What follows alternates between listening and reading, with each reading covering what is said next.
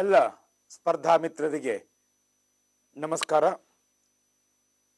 Classic education YouTube ಚಾನೆಲ್ಗೆ ತಮಗೆಲ್ಲ ಸ್ವಾಗತ ಸುಸ್ವಾಗತ. ಮೈ ಡಿಯರ್ ಫ್ರೆಂಡ್ಸ್, ನನ್ನ ಹೆಸರು ವಿಜಯೇಂದ್ರ ಮಹಿಷಿ ಅಂತ. ಕ್ಲಾಸಿಕ್ ಮಹಾಸಂಸ್ಥೆಯಲ್ಲಿ ಭಾಷಾಂತರ, ಸಂಕ್ಷಿಪ್ತ ಬರಹ, ವ್ಯಕ್ತಿತ್ವ ಬೆಳವಣಿಗೆ, ಸಂದರ್ಶನದ ಕೌಶಲ್ಯಗಳು, ಸಂವಹನ ಆಂಗ್ಲ ಭಾಷೆ, it is spoken R communicative English, ಈ ವಿಷಯಗಳನ್ನ ಬೋಧನೆ ಮಾಡ್ತಾ ಇದ್ದೀನಿ. PSI ಪೇಪರ್ ನಂಬರ್ 1 ಬರುವ KAS ಮತ್ತು IAS ಮುಖ್ಯ ಪರೀಕ್ಷೆಯ ಅರ್ಹತಾ ಪರೀಕ್ಷೆಗಳಲ್ಲಿ ಬರುವ ಭಾಷಾಂತರವನ್ನ ಕೆಲ ದಿನಗಳಿಂದ ಕಲಿತಾ ಇದ್ದೀವಿ. ಹಂತ ಹಂತವಾಗಿ, ಸ್ಟೆಪ್ ಬೈ ಸ್ಟೆಪ್, ಒಮ್ಮೆಲೆ ದೊಡ್ಡ ವಾಕ್ಯಗಳನ್ನ ಮಾಡುವುದರ ಮೊದಲು ಹಂತ ಹಂತವಾಗಿ ಮಾಡ್ತಾ ಹೋದ್ರೆ ನಾವು ಸರಳವಾಗಿ ಕಲಿಬಹುದು. ಆ ನಿಟ್ಟಿನಲ್ಲಿ ಮೊದಲ ಬಾರಿಗೆ ಈ ಪಾಠವನ್ನ ಯಾರು ಕೇಳ್ತಾ ಇದ್ದಾರೆ ಅವರಿಗೆ ಅನುಕೂಲ ಆಗ್ಲಿ ಅಂತ ಹೇಳಿ ಕೆಲವೊಂದು ಅಂಶಗಳನ್ನ ರಿವಿಷನ್ ಮಾಡ್ತೀನಿ. ಅನುಕೂಲತೆಗೆ ಕಡ್ಡಾಯವಾದ ನಿಯಮಗಳು ಇರದೇ ಇದ್ರೂ ಅನುಕೂಲತೆಗೆ 4 ರೂಪಗಳನ್ನ ನಾವು ಗುರುತು ಹಿಡಿಬಹುದು ಭಾಷೆಗಳಲ್ಲಿ, ವಿಶೇಷವಾಗಿ ಕನ್ನಡದ ಭಾಷೆಯಲ್ಲಿ. ಅದೇನಂತಂದ್ರೆ, ಕನ್ನಡ ವಾಕ್ಯದ ಕೊನೆಯ ಪದದಲ್ಲಿ ಕ್ರಿಯೆ ಅಥವಾ ಆಕ್ಷನ್ ಅಥವಾ ಮಾಡುವಿಕೆ ಇದ್ದರೆ ಅದು ಡೂ ರೂಪ. ಆವಾಗ ಮೇನ್ ವರ್ಬ್, ಮುಖ್ಯ ಕ್ರಿಯಾಪದವನ್ನ ಬಳಸುವಂಥದ್ದು. ಮುಖ್ಯ ಕ್ರಿಯಾಪದಗಳು ಇರುವುದು ಸಹಸ್ರಾರು. ಉದಾಹರಣೆ, ಸಿಂಗ್ ಅಂದ್ರೆ ಹಾಡು, ಡಾನ್ಸ್ ಅಂದ್ರೆ ನೃತ್ಯ ಮಾಡು, ಈಟ್ ಅಂದ್ರೆ ತಿನ್ನು, ಸ್ಟಡಿ ಅಂದ್ರೆ ಅಧ್ಯಯನ ಮಾಡು, ರೀಡ್ ಅಂದ್ರೆ ಓದು, ಇತ್ಯಾದಿ ಇತ್ಯಾದಿ. ಇನ್ನ ಎರಡನೆಯ ರೂಪ, ಕನ್ನಡ ವಾಕ್ಯದ ಕೊನೆಯ ಪದದಲ್ಲಿ ಇರುವಿಕೆ, ಅಸ್ತಿತ್ವ, ವಾಸ ಮಾಡುವಿಕೆ ಇದ್ದಾಗ ಬಿ ರೂಪ. ಅವಾಗ ಸಹಾಯಕ ಕ್ರಿಯಾಪದ, ಹೆಲ್ಪಿಂಗ್ ವರ್ಬ್ಗಳನ್ನ ಬಳಕೆ ಮಾಡುವಂಥದ್ದು. ಹೆಲ್ಪಿಂಗ್ ವರ್ಬ್ಗಳು ಇರುವಂಥದ್ದು ಇಂಗ್ಲಿಷ್ ನಲ್ಲಿ in terms of tense, 10ರ ಎಣಿಕೆಯಲ್ಲಿ. Present tense, ವರ್ತಮಾನ ಕಾಲದಲ್ಲಿ ಇರುವಿಕೆಯನ್ನ ಹೇಳುವಂತಹ 3 ಸಹಾಯಕ ಕ್ರಿಯಾಪದಗಳು ಆಮ್, ಈಸ್ ಮತ್ತು ಆರ್. ಆಮ್ ಅನ್ನ ಐ ಜೊತೆಗೆ, ಈಸ್ ಅನ್ನ ಹಿ ಶಿ ಇಟ್ ಜೊತೆಗೆ, ಆರ್ ಅನ್ನ ದೇ ಯು ವಿ ಜೊತೆಗೆ ಬಳಕೆ ಮಾಡುವಂಥದ್ದು.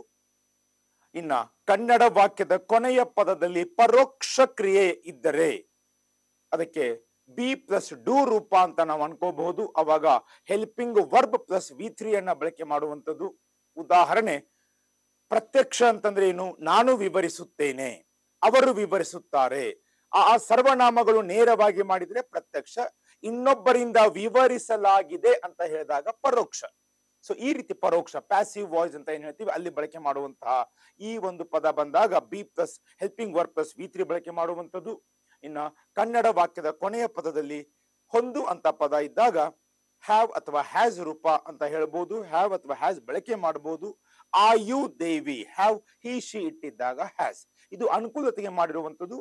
ಆದರೂ ಭಾಷೆಗಳಲ್ಲಿ ಸ್ಟ್ರಿಕ್ಟ್ ಅಂತ ಒಂದು ಸೂತ್ರ, ನಿಯಮ ಅಂತ ಹೇಳಕ್ಕೆ ಬರದೇ ಇದ್ರು ಕೆಲವೊಂದು ಅಪವಾದಗಳು ಇರ್ತವೆ.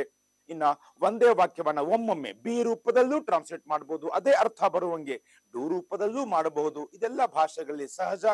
ಒಂದೇ ಪದಕ್ಕೆ ಹಲವಾರು ಅರ್ಥಗಳು, ಒಂದೇ ವಾಕ್ಯಕ್ಕೂ ಕೆಲವೊಮ್ಮೆ ಹಲವಾರು ಅರ್ಥಗಳು. ಹೀಗಾಗಿ ಭಾಷಾಂತರ ಮಾಡ್ಬೇಕಂದ್ರೆ ವ್ಯಾಕರಣ ಮತ್ತು ಪದ ಸಂಪತ್ತು ಎರಡೂ ಕಲಿಬೇಕು. ಇನ್ನ ವ್ಯಾಕರಣದ ದೃಷ್ಟಿಯಿಂದ ಒಂದು ವಾಕ್ಯವನ್ನ 12 ತರ ಬರಿಬಹುದು. ಪ್ರೆಸೆಂಟ್ ಟೆನ್ಸಿನ 4, ಪಾಸ್ಟ್ ಟೆನ್ಸಿನ 4 ಮತ್ತು ಫ್ಯೂಚರ್ ಟೆನ್ಸಿನ 4. ಉದಾಹರಣೆ, Gopi ವೀಣೆಯನ್ನು ನುಡಿಸುತ್ತಾನೆ. ನುಡಿಸುತ್ತಾನೆ simple present tense. ನುಡಿಸುತ್ತಿದ್ದಾನೆ present continuous. ನುಡಿಸಿದ್ದಾನೆ present perfect. ನುಡಿಸುತ್ತಲೇ ಇದ್ದಾನೆ ಪ್ರೆಸೆಂಟ್ ಪರ್ಫೆಕ್ಟ್ ಕಂಟಿನ್ಯೂಸ್. ಇದರ ವ್ಯಾಕರಣದ ನಿಯಮಗಳನ್ನ ಈಗಾಗಲೇ ಹೇಳಿದೀವಿ, ಅದನ್ನ ಇನ್ನೊಮ್ಮೆ ನೀವು ಪುನರ್ಮನನ ಮಾಡ್ಕೋಬಹುದು. ಇನ್ನು ಇದು ಪಾಸ್ಟ್ ಟೆನ್ಸ್ ಅಲ್ಲಿ ವೀಣೆಯನ್ನು ನುಡಿಸಿದ, ನುಡಿಸುತ್ತಿದ್ದ, ನುಡಿಸಿದ್ದ, ನುಡಿಸುತ್ತಾ ಇದ್ದ. ಫ್ಯೂಚರ್ ಟೆನ್ಸ್ ಸಾಮಾನ್ಯವಾಗಿ ವಕಾರ ಬರುವಂತದ್ದು. ನುಡಿಸುವನು, ನುಡಿಸುತ್ತಿರುವನು, ನುಡಿಸಿರುವನು, ನುಡಿಸುತ್ತಾ ಇರುವನು. ಓಕೆ, ಇವೆಲ್ಲ ವಿಷಯಗಳನ್ನ ಗಮನದಲ್ಲಿಟ್ಕೊಂಡು ಇನ್ನ ಒಂದು ವಾಕ್ಯವನ್ನ, ಕನ್ನಡ ವಾಕ್ಯವನ್ನ ಇಂಗ್ಲಿಷ್ಗೆ ಭಾಷಾಂತರ ಮಾಡಬೇಕಾದ್ರೆ ಒಂದು ನಿಯಮವನ್ನ ನಾವು ಪಾಲನೆ ಮಾಡಬಹುದು. ಈಗಾಗಲೇ ಹೇಳಿದೀನಿ, ಮತ್ತೊಮ್ಮೆ ಹೇಳ್ತಾ ಇದ್ದೀನಿ. ಆ ಕನ್ನಡ ವಾಕ್ಯದಲ್ಲಿನ ಕರ್ತು ಪದ ಅಥವಾ ಅನುವಾದವನ್ನ ಆರಂಭಿಸುವ ಪದ ಅಥವಾ ಭಾಷಾಂತರವನ್ನು ಆರಂಭಿಸುವ ಪದ ಅಂತ ನಾವು ಅದನ್ನ ಹೆಸರಿಟ್ರೆ, ಕರ್ತು ಪದವನ್ನ ಮೊದಲು ಭಾಷಾಂತರಿಸು, ಆ ವಾಕ್ಯದ ಕೊನೆಯ ಪದವನ್ನ ಆಮೇಲೆ ಭಾಷಾಂತರಿಸು, ಆಮೇಲೆ ಉಳಿದ ಪದಗಳನ್ನ ವಿರುದ್ಧ ದಿಕ್ಕಿನಲ್ಲಿ ನೋಡ್ತಾ ಕನ್ನಡ ಭಾಷೆಯಲ್ಲೇ ಕೊಟ್ಟಿರ್ತಾರೆ, ನಮ್ಮ ಕಸ್ತೂರಿ ಕನ್ನಡದಲ್ಲಿ ಕೊಟ್ಟಿರ್ತಾರೆ. ಆ ಸಂಬಂಧಪಟ್ಟಂಗೆ ಅದನ್ನ ಜೋಡಿಸ್ಕೋತೆ ಟ್ರಾನ್ಸ್ಲೇಟ್ ಮಾಡುವಂಥದ್ದು. ಇನ್ನ ಈ ನಿಯಮ ಅನ್ವಯ ಆಗುವುದು ಆ ವಾಕ್ಯವು ಕರ್ತು ಕರ್ಮ ಕ್ರಿಯಾಪದದ ಕ್ರಮಾಂಕದಲ್ಲಿ ಇದ್ದಾಗ. ಉದಾಹರಣೆ, ರಾಜು ಶಾಲೆಗೆ ಹೋಗುತ್ತಾನೆ, ಈ ರೀತಿ ಕೊಟ್ಟಾಗ ಈ ನಿಯಮ ಅನ್ವಯ ಆಗುವಂಥದ್ದು. ಆದರೆ ಕೆಲವೊಮ್ಮೆ ಕರ್ಮ ಮತ್ತು ಕ್ರಿಯಾಗಳನ್ನ ಅಥವಾ ಕರ್ತು ಪದಗಳನ್ನ ಅದ್ಲಿ ಬದ್ಲಿ ಮಾಡ್ಕೊಡಬಹುದು. ಆ ಸಂದರ್ಭಗಳಲ್ಲಿ ಅವನ್ನ ರಫ್ ವರ್ಕ್ ಅಲ್ಲಿ ಅಥವಾ ಮೈಂಡ್ ಅಲ್ಲಿ ಕರ್ತು ಕರ್ಮ ಕ್ರಿಯಾಪದ ಅಂತ ಹೊಂದಿಸ್ಕೊಂಡು ಟ್ರಾನ್ಸ್ಲೇಷನ್ ಮಾಡ್ಬೇಕಾದ್ರೆ ಕನ್ನಡ ವಾಕ್ಯದ ಕೊನೆಯ ಕರ್ತು ಪದವನ್ನ ಮೊದಲು, ಕೊನೆಯ ಪದವನ್ನ ಆಮೇಲೆ, ಉಳಿದ ಪದಗಳನ್ನ ಆಮೇಲೆ ಭಾಷಾಂತರ ಮಾಡ್ತಾ ಹೋಗ್ಬೋದು. ಇವನ್ನೆಲ್ಲ ವಾಸ್ತವಿಕವಾಗಿ ಒಂದು ಸೆಂಟೆನ್ಸ್ ಇಂದ ಆರಂಭ ಮಾಡೋಣ ಮೈ ಡಿಯರ್ ಫ್ರೆಂಡ್ಸ್. ಪ್ರಜೆಗಳು. So this is a sentence number 1. ಪ್ರಜೆಗಳು ಪರಮಾಧಿಕಾರವನ್ನು ಚಲಾಯಿಸುತ್ತಾರೆ. ಸೊ ಏನಂತ ಹೇಳಿದೀವಿ? ಕೊನೆಯ ಪದ. ವಾಟ್ ಈಸ್ ದ ಕೊನೆಯ ಪದ? ಚಲಾಯಿಸುತ್ತಾರೆ. ಕರ್ತುಪದ. ಕರ್ತುಪದ ಯಾವುದೆಂದು ಕಂಡು ಹಿಡಿಯಲು, ಅಂದ್ರೆ ಭಾಷಾಂತರವನ್ನ ಆರಂಭಿಸುವ ಪದವನ್ನ ಯಾವುದೆಂದು ಕಂಡು ಹಿಡಿಯಲು ಆ ವಾಕ್ಯದ ಪ್ರತಿ ಪದವನ್ನ ಕೊನೆಯ ಪದದೊಡನೆ ಹೋಲಿಸಿ ನೋಡಿ. ಯಾವ ಪದ ಹೆಚ್ಚಿಗೆ ಸೂಕ್ತವಾಗಿ ಹೋಲತ್ತೆ ಅದನ್ನ ಕರ್ತುಪದ ಅಂತ ಅನ್ಕೋಬಹುದು. ಸೊ ಹೆಚ್ಚಿಗೆ ಅಭ್ಯಾಸ ಮಾಡಿದಾಗ ಫಾಸ್ಟ್ ಆಗಿ ಮಾಡಬಹುದು, ವೇಗವಾಗಿ ಮಾಡಬಹುದು, ಸರಿಯಾಗಿ ಮಾಡಬಹುದು, ಒಳ್ಳೆ ಅಂಕಗಳನ್ನು ಪಡೆಯೋದು ಎಲ್ಲ ಇರೋದು ನಮ್ಮ ಮನೋಭಾವದಲ್ಲಿ. ಓಕೆ, ನಾನು ಒಳ್ಳೆ ಭಾಷಾಂತರ ಮಾಡಬಲ್ಲೆ, ಕಲಿಯಬಲ್ಲೆ, ವ್ಯಾಕರಣವನ್ನ ಕಲಿಯಬಲ್ಲೆ, ನೆನಪಿಟ್ಕೋಬಲ್ಲೆ, ಪದ ಸಂಪತ್ತನ್ನ ಪ್ರತಿನಿತ್ಯ ಹೆಚ್ಚಿಸ್ಕೋಬಲ್ಲೆ, ಅವನ್ನ ಪುನರ್ಮನನ ಮಾಡಬಲ್ಲೆ, ಅವನ್ನ ನೆನಪು ಮಾಡಿಕೊಳ್ಳಬಲ್ಲೆ. ಇವೆಲ್ಲ ಸಕಾರಾತ್ಮಕ ಮನೋಭಾವಗಳು ನಿಮ್ಮಲ್ಲಿ ತುಂಬಿ ತುಂಬಿ ತುಳುಕಬೇಕು. ನೆನಪಾಗದೆ ಹೋದ್ರೆ ಅದೆಲ್ಲ ಮಾಡ್ಬೇಕಾ, ಇದು ಬರೋದಿಲ್ಲ, ಈ ರೀತಿ ನೆಗೆಟಿವ್ ಆಗಿ ನಕಾರಾತ್ಮಕವಾಗಿ ಮಾತಾಡಬೇಡಿ ಸ್ನೇಹಿತರೆ. ಅವಶ್ಯವಾಗಿ ಪಾಸಿಟಿವ್ ಆಗಿ ಮಾಡಿ ಮುನ್ನುಗ್ಗೋಣ. Because positivity is also very important along with our study. Okay, so ಹಿಂಗಾಗಿ ಕೊನೆಯ ಪದ ಯಾವುದು? ಚಲಾಯಿಸುತ್ತಾರೆ. ಕರ್ತು ಪದ ಯಾವುದೆಂದು ಕಂಡು ಹಿಡಿಯಲು ಪ್ರತಿ ಪದವನ್ನ ಕೊನೆಯ ಪದವನ್ನು ಹೋಲಿಸಿ ನೋಡಿ. ನಂಬರ್ 1 ಪ್ರಜೆಗಳು ಚಲಾಯಿಸುತ್ತಾರೆ. ನಂಬರ್ 1 ಪರಮಾಧಿಕಾರವನ್ನು ಚಲಾಯಿಸುತ್ತಾರೆ. ನಂಬರ್ 2 ಸೊ ಪರಮಾಧಿಕಾರವನ್ನ ಯಾರು ಚಲಾಯಿಸುತ್ತಾರೆ? ಈ ರೀತಿ ಪ್ರಶ್ನೆ ಬಂದಾಗ ಪ್ರಜೆಗಳು ಚಲಾಯಿಸುತ್ತಾರೆ. ಹೀಗಾಗಿ ಎರಡೂ ಪದಗಳಲ್ಲಿ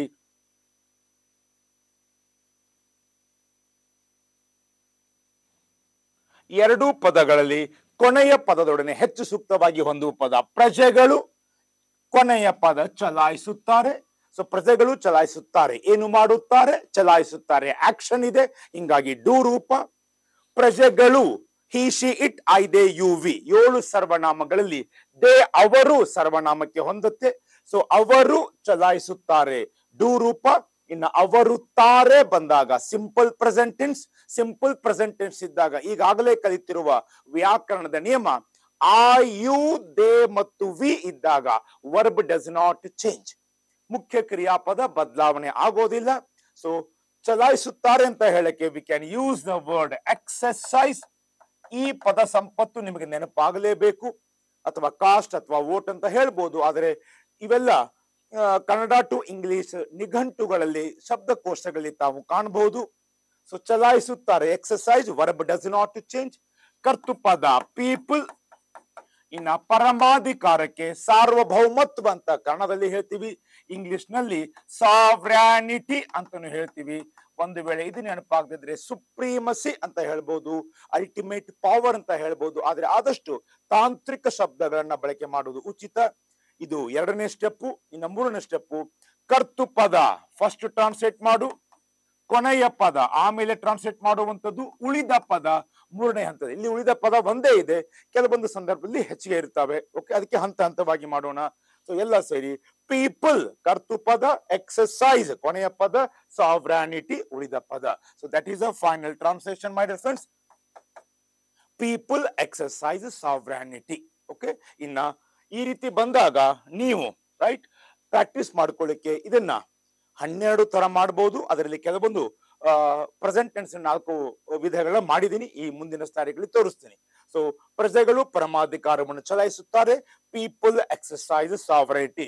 ಇನ್ನ ಒಂದು ವೇಳೆ ಇಲ್ಲಿ ಅವರ ಅಂತ ಬರೆದಿದ್ರೆ, ಓಕೆ, ಸೊ ಅವರ ಅಂತ ಬರೆದಿದ್ರೆ you can write people exercise there ಸಾವರಾನಿಟಿ. Okay, ಏನು ತೊಂದರೆ ಇಲ್ಲ, ಪದ ಸಂಪತ್ತು ನಿಮಗೆ ಗೊತ್ತಿದ್ರೆ ಯು ಕ್ಯಾನ್ ರೈಟ್ ಇಟ್. ಇನ್ನ ಇದರ ಎರಡನೆಯ ಎಕ್ಸಾಂಪಲ್ ಹೋಗೋಣ ಮೈ ಡಿಯರ್ ಫ್ರೆಂಡ್ಸ್. ಪ್ರಜೆಗಳು ಅವರ ಅಥವಾ ತಮ್ಮ ಪರಮಾಧಿಕಾರವನ್ನು ಚಲಾಯಿಸುತ್ತಿದ್ದಾರೆ. ಎರಡು ಬದಲಾವಣೆಗಳು, ಒಂದು ಅವರ ಅಥವಾ ತಮ್ಮ ಪದ ಹೆಚ್ಚಿಗೆ ಆಗಿದೆ, ಇನ್ನೊಂದು ಚಲಾಯಿಸುತ್ತಾರೆ ಬದಲು ಇಲ್ಲೇನಾಗಿದೆ ಸ್ನೇಹಿತರೆ, ಚಲಾಯಿಸುತ್ತಿದ್ದಾರೆ. ಟೆನ್ಸ್ ಚೇಂಜ್ ಆಗಿದೆ, ಒಂದು ಪದ ಸಂಪತ್ತು ಹೆಚ್ಚಿಗೆ ಆಗಿದೆ. ಈ ರೀತಿ ಕ್ರಮೇಣವಾಗಿ ನಾವು ಹಂತ ಹಂತವಾಗಿ ದೊಡ್ಡ ವಾಕ್ಯಗಳನ್ನು ಮಾಡೋಣ. ಯಾಕಂದ್ರೆ ಎಲ್ಲಾ ಹಿನ್ನೆಲೆ ಉಳ್ಳ ವಿದ್ಯಾರ್ಥಿಗಳು ಇರ್ತಾರೆ. ಒಮ್ಮೆಲೆ ದೊಡ್ಡ ವಾಕ್ಯ ಅಂದ ತಕ್ಷಣ ಕೆಲವೊಬ್ಬರಿಗೆ ಗಲಿಬಿಲಿ ಆಗ್ಬೋದು. ಈ ರೀತಿ ಹಂತ ಹಂತವಾಗಿ ಭಾಷಾಂತರ ಕಲಿತಾ ಹೋಗೋಣ. ಈಗ ಕೊನೆಯ ಪದ ಚಲಾಯಿಸುತ್ತಿದ್ದಾರೆ. ಕರ್ತು ಪದ ಪ್ರಜೆಗಳು. ಪ್ರಜೆಗಳು ಬಹುವಚನ. I am repeating, repetition is a mother of skills. Okay, so repeat ಮಾಡೋಣ. ಪ್ರಜೆಗಳು ಅವರು ಬರ್ತಾರೆ, ಅವರು ಚಲಾಯಿಸುತ್ತಿದ್ದಾರೆ, ಏನೋ ಮಾಡುತ್ತಿದ್ದಾರೆ, ಹಿಂಗಾಗಿ ಡೂ ರೂಪ. ಇನ್ನ ಅವರು ತಿದ್ದಾರೆ, ಟೋಟಲ್ ಆಗಿ ಇದ್ದಾರೆ ಇರೋದ್ರಿಂದ ಪ್ರೆಸೆಂಟ್ ಟೆನ್ಸ್. ತ ಮತ್ತು ದಕಾರಗಳು ಇರುವುದರಿಂದ, ತ ಮತ್ತು ದಕಾರಗಳು ಇರೋದ್ರಿಂದ present continuous tense. Present continuous tense ಇದ್ದಾಗ grammar rule, first verb ING ಬರಬೇಕು, ಅದರ ಹಿಂದೆ ಬಿ ರೂಪದ ಸಹಾಯಕ ಕ್ರಿಯಾಪದಗಳು ಆಮ್ ಅಥವಾ ಈಸ್ ಅಥವಾ ಆರ್ ಬರಬೇಕು. ದೇ ಇದ್ದಾಗ ಆರ್ ಬರುತ್ತೆ, ಹಿಂಗಾಗಿ ಕೊನೆಯ ಪದ ಏನಾಗುತ್ತೆ ಸ್ನೇಹಿತರೆ, R ಎಕ್ಸರ್ಸೈಸಿಂಗ್. ಕರ್ತುಪದ people. So people ಕರ್ತುಪದ, R ಎಕ್ಸರ್ಸೈಸಿಂಗ್ ಕೊನೆಯ ಪದ. ಇನ್ನ ಕೇಳ್ಕೊಳ್ಳಿ, ಏನನ್ನ ಅವರು ಚಲಾಯಿಸುತ್ತಿದ್ದಾರೆ, ಕನ್ನಡದಲ್ಲೇ ಕೊಟ್ಟಿದ್ದಾರೆ, ನಮ್ಮ ಮಾತೃಭಾಷೆ ಕಸ್ತೂರಿ ಕನ್ನಡದಲ್ಲಿ ಕೊಟ್ಟಿದ್ದಾರೆ. ಅವರ ಅಥವಾ ತಮ್ಮ. ತಮ್ಮ ಇದು ಕನ್ನಡದಲ್ಲಿ ಹೋಮೋನಿಮ್ ಆಗತ್ತೆ. ಹೋಮೋನಿಮ್ ಅಂದ್ರೆ ಸಮಾನ ರೂಪದ ಪದಗಳು, ಒಂದೇ ಪದ ಎರಡೆರಡು ಅರ್ಥ. ಇಂಗ್ಲಿಷ್ ನಲ್ಲಿ ಪ್ಲೇ, ಆಟ ಆಡು, ವಹಿಸು, ನುಡಿಸು, ನಾಟಕ. ಹಂಗೆ ತಮ್ಮ ಒಂದು ಅವರ, ಇನ್ನೊಂದು ನನ್ನ ಸಹೋದರ ಅಂದ್ರೆ ಯಂಗರ್ ಬ್ರದರು ಆಗತ್ತೆ. ಈ ರೀತಿ ಪದಗಳನ್ನ ಬಹಳ ನಾವು ಕಲಿಬೇಕಾಗತ್ತೆ. ಸೊ ಪದ ಶಬ್ದ ಕೋಶ ನಿಘಂಟುಗಳನ್ನು ಅವಶ್ಯವಾಗಿ ಓದ್ಕೊಳ್ಳುವಂಥದ್ದು. ಟೈಮ್ ಸಿಕ್ಕಾಗ ಓಕೆ, ಓಪನ್ ದ ಡಿಕ್ಷನರಿ, ಯಾವ್ಯಾವ ಪದಗಳು ಗೊತ್ತಿಲ್ಲ ಬರ್ದಿಟ್ಕೊಳ್ಳಿ, ಪುನರ್ಮನನ ಮಾಡಿ. ಆ ರೀತಿ ಇರೋದ್ರಿಂದ ನಮಗೆ ಈಸಿಯಾಗಿ ಪದ ಸಂಪತ್ತು ಗೊತ್ತಾಗತ್ತೆ. ಸೊ ಇಲ್ಲಿ ಅವರ ಅಂತ ಹೇಳಕ್ಕೆ ದೇಯರ್ ಅಂತ ಹೇಳ್ಬೋದು. THEIR my dear friends. ಎಷ್ಟೋ ಜನ ಈ ದೇಯರನ್ನ ಈ ದೇರ್ ಜೊತೆ ಗಲಿಬಿಲಿ ಮಾಡ್ಕೋತಾರೆ. THERE, ಈ ದೇರ್ ಅಂದ್ರೆ ಅಲ್ಲಿ, ಆದ್ರೆ ಈ ದೇಯರ್ ಅಂದ್ರೆ ಅವರ. ಸೊ ಇಲ್ಲಿ ನಾವು ಬಳಕೆ ಮಾಡಬೇಕಾದದ್ದು ಅವರ. ಸೊ ಪೀಪಲ್ ಆರ್ ಎಕ್ಸರ್ಸೈಸಿಂಗ್ ಏನನ್ನ, ದೇಯರ್ ಸಾವರಾನಿಟಿ. ಓಕೆ, ಆ ರೀತಿ ಬರೆದಾಗ the final translation will be like that.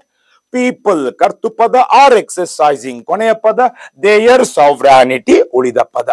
Okay, so this is sentence number 2. Next sentence my dear friends, ಪ್ರಜೆಗಳು ತಮ್ಮ ಪರಮಾಧಿಕಾರವನ್ನು ನೋಡಿ, ರಿಪಿಟೇಷನ್ ಮಾಡಿ ಸ್ವಲ್ಪ ಜಾಸ್ತಿ ಮಾಡಿದಾಗ ಎವ್ರಿಬಡಿ ವಿಲ್ ಬಿ ಕಂಫರ್ಟಬಲ್. ಆರಾಮವಾಗಿ ನಾವು ಹೇಳ್ಬೋದು, ಓಹೋ ವಿ ಕ್ಯಾನ್ ಲರ್ನ್ ಅಂತ ಒಂದು ಮನೋಭಾವ ಬರುತ್ತೆ. ಅದೇ ನಮ್ಮ ಉದ್ದೇಶ, ರೈಟ್? ಪ್ರಜೆಗಳು ತಮ್ಮ ಪರಮಾಧಿಕಾರವನ್ನು ತಮ್ಮ ಪ್ರಜಾಪ್ರತಿನಿಧಿಗಳ ಮೂಲಕ ಚಲಾಯಿಸಿದ್ದಾರೆ. ಕೊನೆಯ ಪದ ಮೈ ಡಿಯರ್ ಫ್ರೆಂಡ್ಸ್, ಚಲಾಯಿಸಿದ್ದಾರೆ. ಕರ್ತು ಪದ, ಯಾರು ಚಲಾಯಿಸಿದ್ದಾರೆ? ಪ್ರಜೆಗಳು. ಇನ್ನೊಮ್ಮೆ ರಿಪೀಟ್ ಮಾಡೋಣ, ಎಲ್ಲ ಪದಗಳನ್ನ ಕೊನೆಯ ಪದವನ್ನು ಹೋಲಿಸಿ ನೋಡೋಣ. ಪ್ರಜೆಗಳು ಚಲಾಯಿಸಿದ್ದಾರೆ, ತಮ್ಮ ಪರಮಾಧಿಕಾರವನ್ನು ಚಲಾಯಿಸಿದ್ದಾರೆ, ತಮ್ಮ ಪ್ರಜಾಪ್ರತಿನಿಧಿಗಳ ಮೂಲಕ ಚಲಾಯಿಸಿದ್ದಾರೆ. ಇದು ಮೂಲಕ ಚಲಾಯಿಸಿದ್ದಾರೆ, ತಮ್ಮ ಅಧಿಕಾರ ಚಲಾಯಿಸಿದ್ದಾರೆ. ಆದ್ರೆ ಯಾರು? ಈ ಮೂರು ಪದಗಳಲ್ಲಿ, ಮೂರು ಭಾಗಗಳಲ್ಲಿ ಕೊನೆಯ ಪದವನ್ನೇ ಹೆಚ್ಚು ಹೊಂದುವ ಭಾಗ ಅಥವಾ ಪದ ಅಂದ್ರೆ ಪ್ರಜೆಗಳು. ಸೊ ಕರ್ತು ಪದ, ಪ್ರಜೆಗಳು ಕರ್ತು ಪದ, ಚಲಾಯಿಸಿದ್ದಾರೆ ಕೊನೆಯ ಪದ. ಚಲಾಯಿಸಿದ್ದಾರೆ ಯಾವ ಟೆನ್ಸು? ಕೊನೆಯ ಮೂರು ಅಕ್ಷರಗಳಲ್ಲಿ ಇದ್ದಾರೆ. ಪ್ರಜೆಗಳು ಅವರು ಇದ್ದಾರೆ, ಟೋಟಲ್ ಆಗಿ ಪ್ರೆಸೆಂಟ್ ಟೆನ್ಸು. ಇನ್ನ ದಕಾರ ಬಂದಿರೋದ್ರಿಂದ ಪ್ರೆಸೆಂಟ್ ಪರ್ಫೆಕ್ಟ್ ಟೆನ್ಸು. ಪರಿಪೂರ್ಣ ವರ್ತಮಾನ ಕಾಲ. ಪರಿಪೂರ್ಣ ವರ್ತಮಾನ ಕಾಲ ಇದ್ದಾಗ ವ್ಯಾಕರಣದ ನಿಯಮ ಹ್ಯಾಸ್ ಅಥವಾ ಹ್ಯಾವ್ V3 ಬಳಕೆ ಮಾಡಬೇಕು. ಸೊ ಎಕ್ಸರ್ಸೈಸ್ ಇದರ V2 ಮತ್ತೆ V3 ಸೇಮ್ ಆಗುತ್ತೆ. ಕೆಲವೊಂದು ಕ್ರಿಯಾಪದಗಳ V1 V2 V3 ಮೂರು ಬೇರೆ ಆಗತ್ತೆ. Begin, began, begun. ಒಮ್ಮೊಮ್ಮೆ V1 V2 ಸೇಮ್ ಆಗತ್ತೆ, V3 ಬೇರೆ ಇರುತ್ತೆ. Beet, beet, beaten. ಕೆಲವೊಮ್ಮೆ V1 V3 ಸೇಮ್ ಇರುತ್ತೆ. Come, came, come. ಓಕೆ, ಕೆಲವೊಮ್ಮೆ ಮೂರು ಸೇಮ್ ಇರುತ್ತೆ. Spread, spread, spread. ಇವೆಲ್ಲಗಳನ್ನ ನಾವು ಅವಶ್ಯವಾಗಿ ಕಲಿಬೇಕು. ಈ ಹಿಂದೆ ವರ್ಬ್ಸ್ ಆಧಾರಿತವಾಗಿ ನಾನು ನಿಮಗೆ ಇದರ ಪಾಠ ಮಾಡಿದ್ದೀನಿ. ಇದೇ ಕ್ಲಾಸಿಕ್ ಯೂಟ್ಯೂಬ್ ಚಾನಲ್ ಅಲ್ಲಿ ಓಪನ್ ಮಾಡಿ ನೋಡಿ, ರಿವಿಷನ್ ಮಾಡ್ಕೊಳ್ಳಿ. ಸೊ ಹೀಗಾಗಿ ಇಲ್ಲಿ ಎಕ್ಸರ್ಸೈಸ್ ಇದರ V2 ಮತ್ತೆ V3 ಒಂದೇ ಆಗುತ್ತೆ. That is ಎಕ್ಸರ್ಸೈಸ್ಡ್. So people have ಎಕ್ಸರ್ಸೈಸ್ಡ್, people ದೇಹದಲ್ಲಿ ಬರೋದ್ರಿಂದ ಹ್ಯಾವ್ ಬಳಕೆ ಮಾಡಬೇಕು. ಹಿ ಶಿ ಇಟ್ ಇದ್ದಾಗ ಹ್ಯಾಸ್, ಆ ಯು ದೇವಿ ಇದ್ದಾಗ ಹ್ಯಾವ್.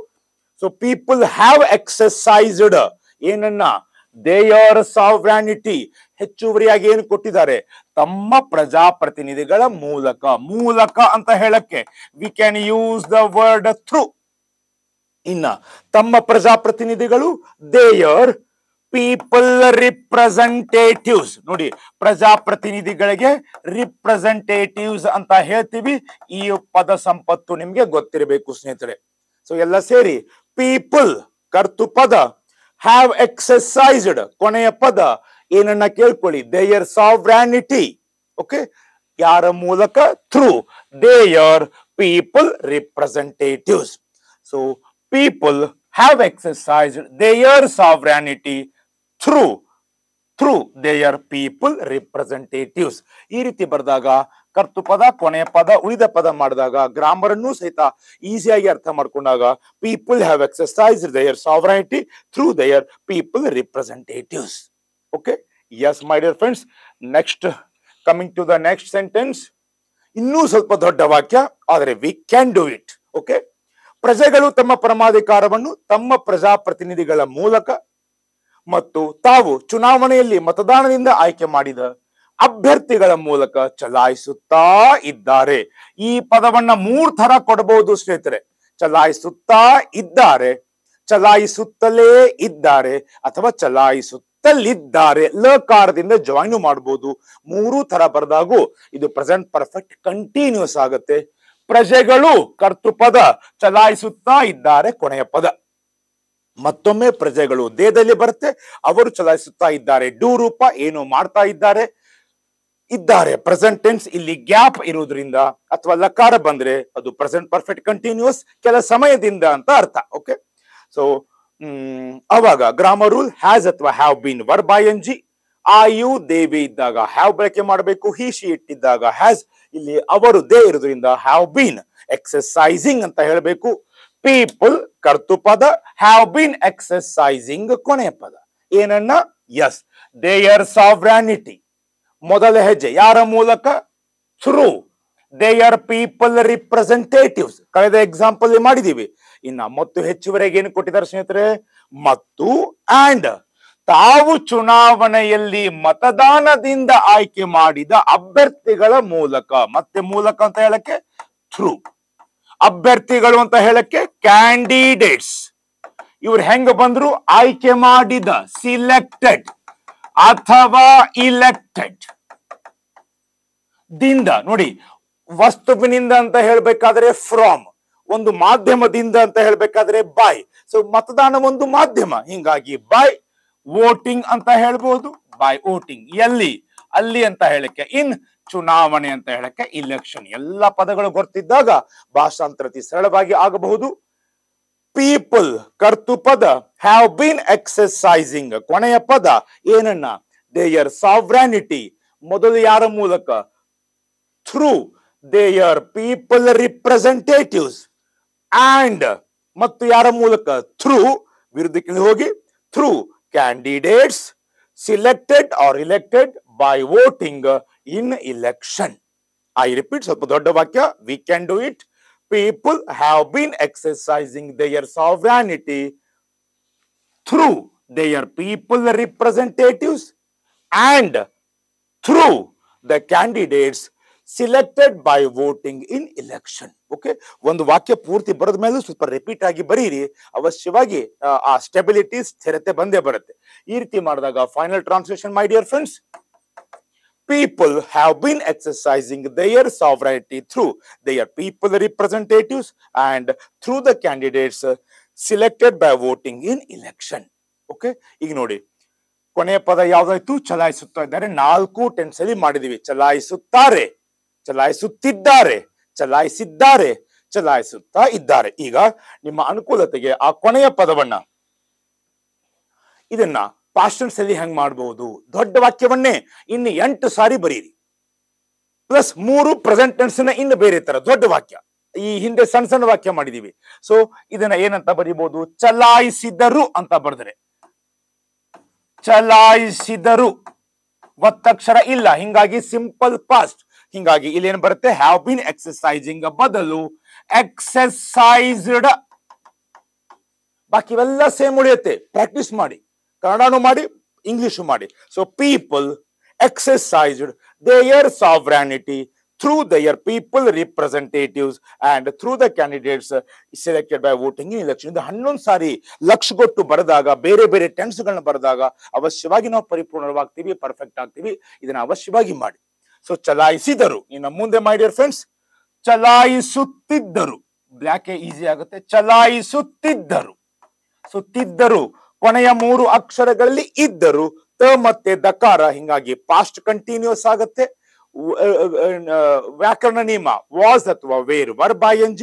ಸೊ ಪೀಪಲ್ ಇದರ ಬದಲು ಏನು ಬರುತ್ತೆ ಸ್ನೇಹಿತರೆ, ಪೀಪಲ್ ವೇರ್ ಎಕ್ಸರ್ಸೈಸಿಂಗ್. ಹ್ಯಾವ್ ಬೀನ್ ಬದಲು people wear ಎಕ್ಸರ್ಸೈಸಿಂಗ್ there ಸಾವರಾನಿಟಿ through their people representatives and through the candidates selected by voting in election. Repeat, repeat, repeat. ಇನ್ನ ಚಲಾಯಿಸಿದ್ದರು, ಇದ್ದರು past, ದಕಾರ past perfect, grammar rule had V3. ಹಿಂಗಾಗಿ ಇವಾಗ ಏನ್ ಬರುತ್ತೆ, ಚಲಾಯಿಸಿದ್ದರು ಅಂತ ಇದ್ದಾಗ, ಚಲಾಯಿಸಿದ್ದರು ಅಂತ ಇದ್ದಾಗ ಪೀಪಲ್ ಹ್ಯಾಡ್ ಎಕ್ಸರ್ಸೈಸ್ಡ್ ಅಂತ ಆಗತ್ತೆ. People had exercised their sovereignty through their people representatives and through the candidates selected by voting in election. ಇನ್ನ ಚಲಾಯಿಸುತ್ತಾ ಇದ್ದರು ಅಥವಾ ಚಲಾಯಿಸುತ್ತಲೇ ಇದ್ದರು ಅಥವಾ ಚಲಾಯಿಸುತ್ತಲಿದ್ದರು ಅಂತ ಬರೆದ್ರೆ had been ಎಕ್ಸರ್ಸೈಸಿಂಗ್. 4 types of past tense ಆಯ್ತು. ಫ್ಯೂಚರ್ ಟೆನ್ಸ್ ಅಲ್ಲಿ ಚಲಾಯಿಸುವರು will exercise, ಚಲಾಯಿಸುತ್ತಿರುವರು will be ಎಕ್ಸರ್ಸೈಸಿಂಗ್, ಚಲಾಯಿಸಿರುವರು will have ಎಕ್ಸರ್ಸೈಸ್ಡ್, ಚಲಾಯಿಸುತ್ತಾ ಇರುವರು ವಿಲ್ ಹ್ಯಾವ್ ಬಿನ್ ಎಕ್ಸರ್ಸೈಸಿಂಗ್. ಓಕೆ, ಇನ್ನು ಮಾಡಲ್ ಆಕ್ಸಿಲರಿ ಬಳಕೆ ಮಾಡಬಹುದು ಸ್ನೇಹಿತರೆ. ಚಲಾಯಿಸಬಲ್ಲರು ಕ್ಯಾನ್, ಚಲಾಯಿಸಲು ಸಾಧ್ಯವಾಯಿತು ಕುಡ್, ಚಲಾಯಿಸಬಹುದು ಮೇ ಅಥವಾ ಮೈಟ್, ಚಲಾಯಿಸಬೇಕು ಹ್ಯಾವ್ ಟು ಅಥವಾ ಹ್ಯಾಸ್ ಟು, ಪೀಪಲ್ ಇದ್ರೆ ಹ್ಯಾವ್, ಒಬ್ಬರೇ ಇದ್ರೆ ಮ್ಯಾನ್ ಇದ್ರೆ ಹ್ಯಾಸ್, ಹ್ಯಾವ್ ಟು, ಇನ್ನೊಂದು ಅದಕ್ಕೆ ಶುಡ್, ಅಂಡ್ ಚಲಾಯಿಸಲೇಬೇಕು ಮಸ್ಟ್.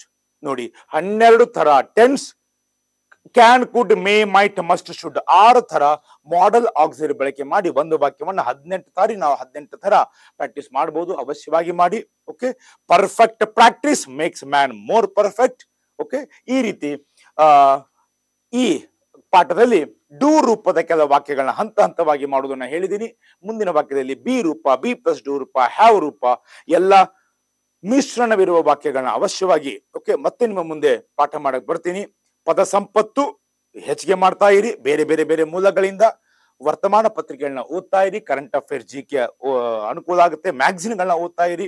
ನಮ್ಮ ಸ್ಪರ್ಧಾ ಸ್ಫೂರ್ತಿ ಮತ್ತು ಕಾಂಪಿಟೇಷನ್ ವಿಷನ್ ಓಕೆ, ಸೊ ಅತಿ ಒಳ್ಳೆಯ ಮಾಹಿತಿಯನ್ನ ಕೊಡುವಂತಹ ಶ್ರೇಷ್ಠ ಪತ್ರಿಕೆಗಳು, ಅವುಗಳನ್ನ ಓದ್ತಾ ಇರಿ ಅಂತ ಹೇಳ್ತಾ ಓಕೆ, ಸೊ ಈ ಅವಕಾಶವನ್ನು ಕೊಟ್ಟಂತಹ ನಮ್ಮ ಸಂಸ್ಥೆಯ ನಿರ್ದೇಶಕರು ಶ್ರೀ ಲಕ್ಷ್ಮಣ್ ಉಪ್ಪಾರ್ ಸರ್ ಅವರು, ಈ ಯೂಟ್ಯೂಬ್ ಮ್ಯಾನೇಜ್ಮೆಂಟಿನ ಎಲ್ಲ ಸಹೋದ್ಯೋಗಿಗಳಿಗೆ, ಅದೆಲ್ಲಕ್ಕಿಂತ ಮಿಗಿಲಾಗಿ ನೀವು ಮತ್ತು ನಿಮಗೆ ಇಲ್ಲಿ ಅನುವು ಮಾಡಿಕೊಟ್ಟ ನಿಮ್ಮ ಪಾಲಕರಿಗೆ ಧನ್ಯವಾದಗಳನ್ನ ಹೇಳಿ ಮತ್ತೆ ಮುಂದಿನ ತರಗತಿಯಲ್ಲಿ ಹೊಸ ಹೊಸ ಭಾಷಾಂತರಗಳನ್ನ ತಗೊಂಡ್ ಬರೋಣ. ಓಕೆ, ಸೊ ಬರಲಿಕ್ಕೆ ಪ್ರಾಮಾಣಿಕ ಪ್ರಯತ್ನ ಮಾಡ್ತೀನಿ ಅಂತ.